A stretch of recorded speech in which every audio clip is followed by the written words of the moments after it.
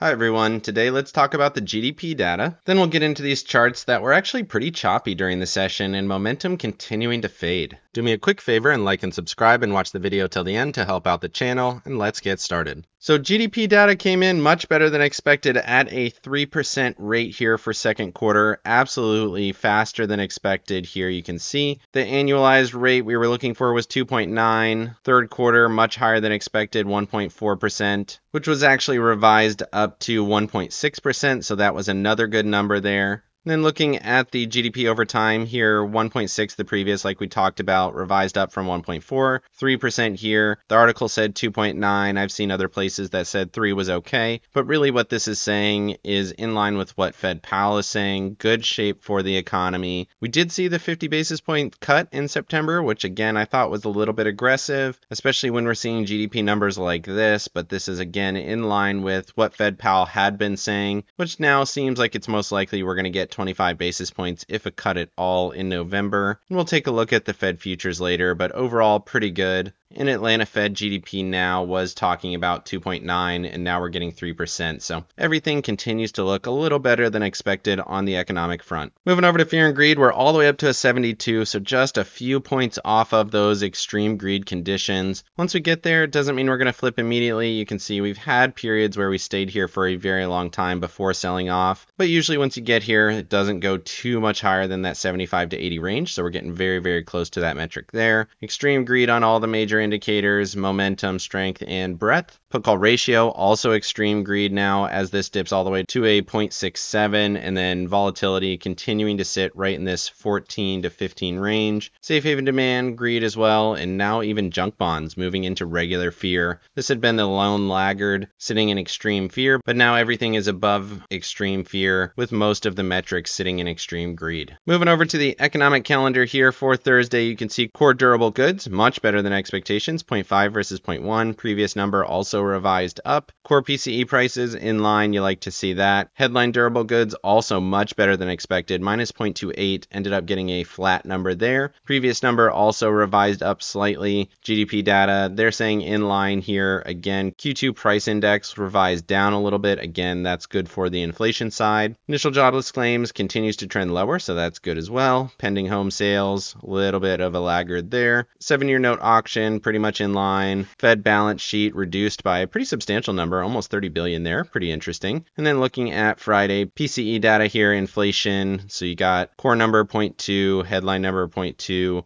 year over year 2.3 versus 2.5, so trending a little bit lower. Personal spending continues to decline to 0.3 versus 0.5. And then all of the inflation data from Michigan, 1 year and 5 year, continuing to watch those, as well as Atlanta Fed GDP. You would like to see that come out at 0.3 as well. Moving over to the charts, starting off with the S&Ps here on the daily, you can see we're still holding this trend line, almost touched it again. Momentum still fading, but price action still building. RSI going higher, a little bit higher volume on the day. Saw some interesting price action on the short time frame, but either way, we did get that acceleration. The NASDAQ looked like it was going to do it. The SPY didn't really, but it ended up coming along for the rally. So this is all-time highs. There's really nothing up here in terms of levels. I do have one really far away. I don't know if we're going to get that high up into the 6,000s, but right now we're at all-time highs in price discovery. Everything looks good. And then looking at the short time frames here, you can see that massive gap up to start the session. Gave it all back, hit the 55 EMA, which continues to be the support level at 571.07. Every time we touch that, we do find a little bit of strength, just like we did here and yesterday and the day before. So 55 EMA. Currently trend support at 571.07. And then after hours, everything continues to look okay. Still very much an uptrend. My guess is that this will probably push back to that high from the pre-market, about another $2 higher, and then we'll see what happens from there. Like I said, everything continues to look pretty good. Slow grinding price action. Even with that momentum fading, RSI still looks okay. Moving over to the Tasty charts here, again, still in this uptrend. We did see an expansion of the ATR bands. We were seeing those contract and flatten out, but we did see a slight expansion. Lower bands kind of trending higher, upper bands flattening out. We're back above that 9 EMA, which is 572.01. You'd like to see that hold on the 4 hour. A little bit of volume, nothing crazy. Hit that second ATR band, pulled back to the first one, so it seems like we're still stuck in that range. Still a little better than what we were seeing here in terms of grinding price action, but everything looks okay. And like I said on the previous charts here, that previous high is going to be your price target up at that second ATR band, right around 574.60. Moving over to the NASDAQ, similar thesis here, gap up and fall. We saw that grinding price action just like on the SPY. I expected this to jump, and sure enough it did. A little bit more powerful than I would have thought, but we ended up giving some of that back. Momentum back to bullish, RSI back to bullish, still looking for this price target up here at the trend at 20,587, and that would give you the gap fill back to the 16th and actually take you pretty much right to these highs, actually back to all-time highs. So we'll see if we get there. Everything continues to look good on the NASDAQ. And then you can see that shorter time frame price action and the levels here. So got above the level after hours at 486.84. Huge gap to the next one, 492. Broke that level, pushed right back to support. Again, 55 EMA on the hourly chart. Touched this level. A little bit choppy on the level, so that would have been a little bit hard to trade if you're trying to trade it precisely at that level. I ended up leaving it, watching it chop here, and then held it into the close. So I did okay. Really not making any adjustments, even though I technically would have been stopped out. I ended up holding because I was watching that 55 EMA. Momentum starting to swing back to bullish. RSI looks a little bit more bearish, but price action is king. 492 is the next level, another $3 higher potentially in tomorrow's session. Moving over to the Tasty charts here for the NASDAQ, you can see we're still on that 8 EMA that continues to be support on the 4-hour chart. That is 489.10. As long as we continue to hold that on a closing basis for the 4-hour, we should be in good shape. A little bit of volume, a little bit more than the previous 2 days. In terms of levels, you got that second ATR band, 491.72, pretty much in line with 492. And then that upper band we hit on that up push. That level is up at 494.58. Maybe we see that strong of a push tomorrow. That'd be about 1%. I don't know if that's going to happen, but that would be your upper limit, at least in my opinion. Moving over to the Russell and the Dow. Russell did a little bit better, 0.5% up, coming off of this trend line here. Gapped up and fell, so kind of inside, right at that highly traded zone. Didn't really break the structure, just kind of a relief rally in my opinion. You can see momentum still fading. RSI is just barely above the SMA. It's sitting right on top of it. It's going to bounce. You need to see it do it here, just like we said on the trend line. If this broke, it looked quite bearish. As long as it held, we're in good shape. And so far, we're still holding, so still slightly bullish there. And then looking at the Dow, inside candle again. Big down candle yesterday. That's definitely concerning. If we see kind of 2 or 3 grinding price actions and then a breakdown, that could be very concerning. Right now, it's still holding up. Momentum basically flat, not great. RSI still bouncing off the SMA, still slightly bullish there. So really nothing's changed, still grinding in this price action. Caught a bounce off that 9 EMA on the daily chart yesterday to resume this grinding price action above the trend line here. Current trend support around 421.01. Moving over to the Mag 7. Mag 7 continues to grind higher. Big wick high, but ended up giving it all back and finishing slightly negative, 0.15 to the downside. Momentum stepping down for 2 days in a row there, almost hitting overbought conditions. It seems to be one of those continuously grinding price actions, even with the momentum fading, so we could see this grind a little bit further. The price target is still up here at 289.64 or so, maybe a little bit lower, 289.50, somewhere in there. Still looking for a test of that trend line. We're not really that close to it yet, with the potential for about 3.25% higher, 3% somewhere in there. So everything still looks okay. A little bit concerned about that big rejection, not as strong as the major indices, but still looks okay in my opinion. It's finding a little bit of support here after pushing through this level, going back to that 15-16 July candles, pulled back, holding it as support, and that should be a good push. Moving over to Micron and Intel, both of these at least hit the price target. Micron obviously blew massively through it with their massive earnings. I was looking for a test of the 55, broke through both of these levels, hit right there at the 144 at 113.55, and then gave a little bit back. Still holding support back here at the 19 to 20 August timeframe. As long as that holds its support, you can definitely trade off of that. If it pulls back through there, your 200 would be support down at 105.51. Then we'll see what happens after that. Obviously very extended off of this massive move, but earnings can absolutely continue to push that.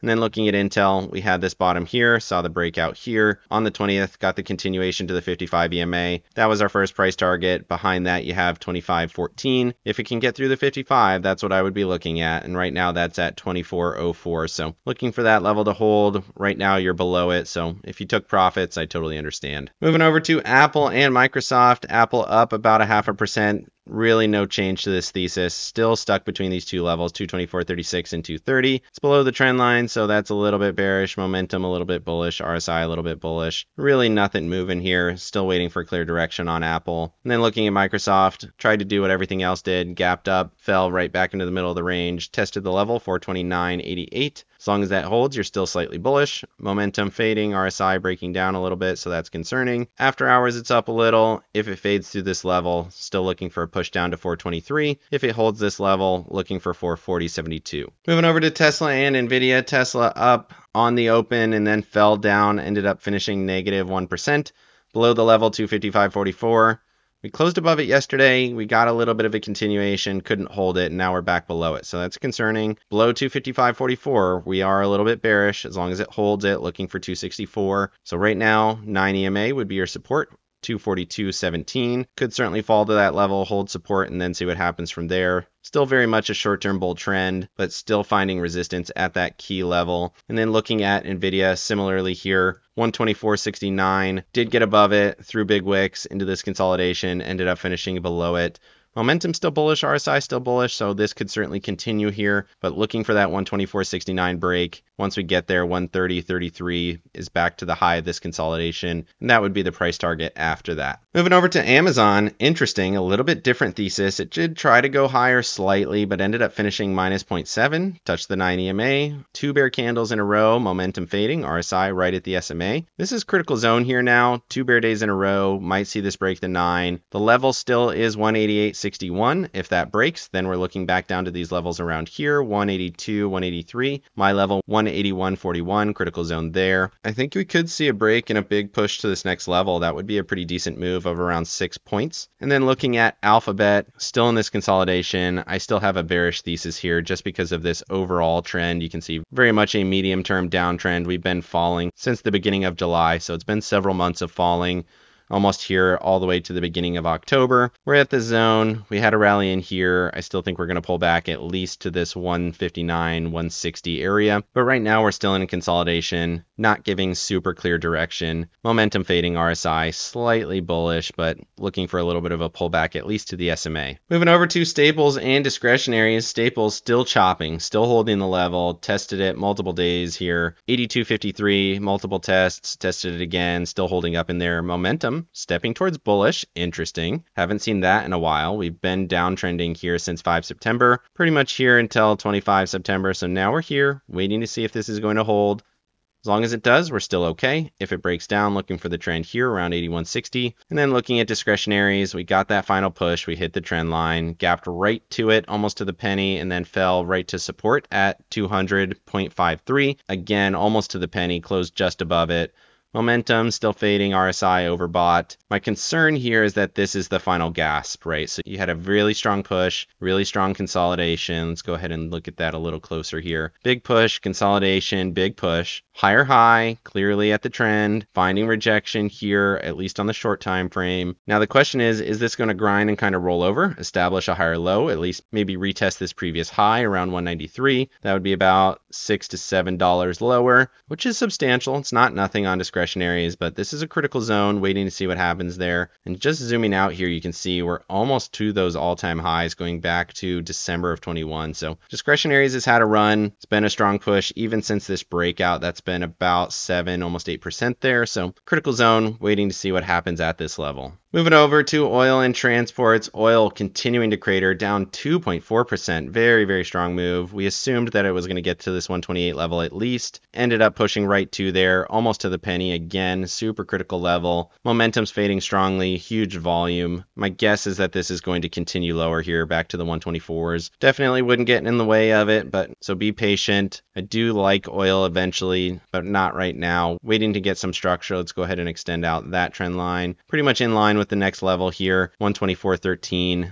now that we are back below 128. So watching that closely, and then looking at transports here, continuing to find resistance at that 69.29 level. Hit the highs right here on 19 September, touched it again here today, 26 September. Now we're waiting to see if this pulls back a little bit more. 67.85 would be your support. Moving over to wood and gold, both of these continue to be extremely powerful. Look at this move on wood and forestry here, 1.89%, very, very strong move. We're back above all of these highs going back to March, as well as here in May. Got to zoom out all the way back here to June of 22 to see these kind of levels on wood. It's been a long push, Really, since the lows in the beginning of August, we've basically been uptrending, but clean breakout. Everything looks very powerful. And I'll definitely have to add some levels, but look at wood going, so that's a good economic indicator. And interestingly enough, we do have gold continuing to go 0.5%, still all-time highs here. Still looking for that 250 price target. Both of these look very strong. Moving over to RIOT and Marathon. Both of these had a strong push. We said they were going to, and I just totally forgot about this trade, unfortunately. So finally did what we thought it was going to do and did get the push. RIOT finished up 4.5.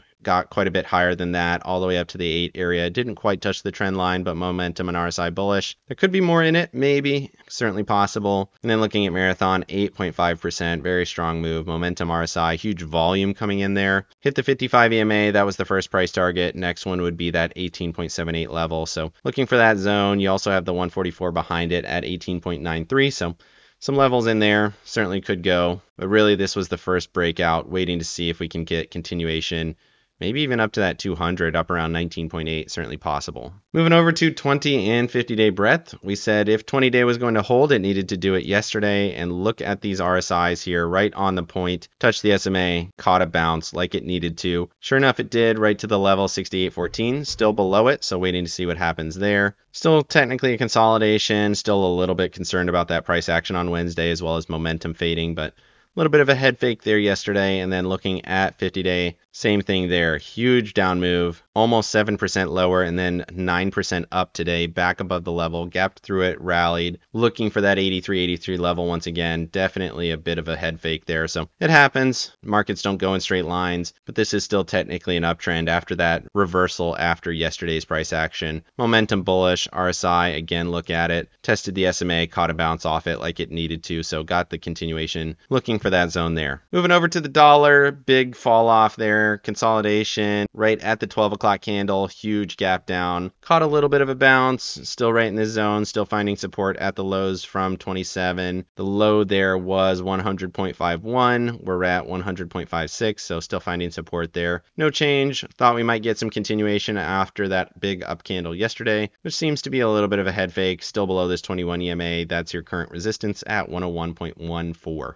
Moving over to bonds, J&K still hovering, caught a little bit of an up move, almost tested the level, but not doing much of anything. RSI right there again, very similar to some of these other charts we've been watching. Needs to hold if it's going to do it. Price action holding that 9 EMA at 97.51. And then looking at TLT, tested the level finally, touched the trend line, caught an inside candle, momentum. Still very much bearish, but it seems like we might get a bit of a counter trend rally up to the SMA. That could give you a level up here, 99.18, and then it seems like we're going to get a little bit of a short-term downtrend here. Just extended, catch a little bit of a bounce, relief rally, and then we might see a lower high and a lower low potentially down to that 96.55 level. This has been a deep cut. Medium term is still an uptrend. Short term seems like a little bit of a downtrend. Moving over to the VIX, almost touched that 200 there at 14.81. Low of day was 14.9, so very close there. Still holding right in the same zone. Caught a little bit of a bounce. Momentum stepping to bullish. Okay, interesting. You can see that here. 2 bearish steps. 1 step towards bullish. That gets a little bit of a continuation here. That could be quite bearish, similar to what we ended up seeing here. So this could be the start. It's definitely depressed. Waiting to see what happens here in the next couple days. Something to watch for on the VIX. Moving over to my accounts, I didn't do much of anything today, which was good. So markets ended up holding up quite well, pretty much in line with what I was looking for. Made some decent money, about $500 or so. And then looking at the positions, rolled this out